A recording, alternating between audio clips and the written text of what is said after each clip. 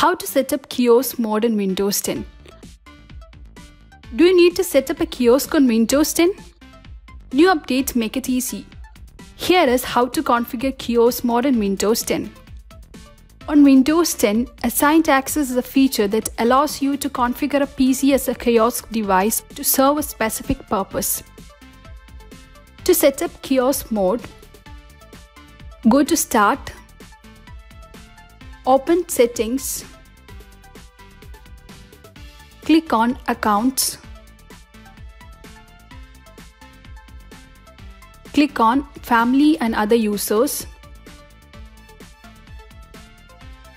Under Setup a Kiosk, click the Assigned Access button and then select Get Started.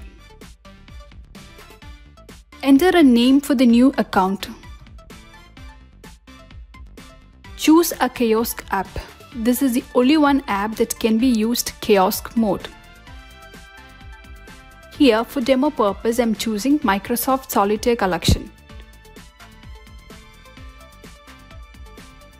Once you have completed the steps, click Close.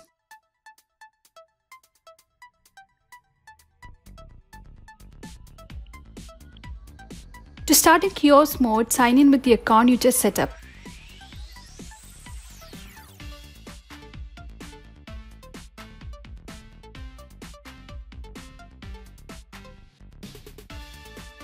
Now we have successfully logged in.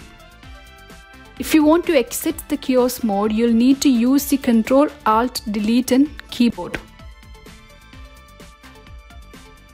Thank you for watching the video. Please hit like button and subscribe our channel. It will really motivate us to create more awesome videos.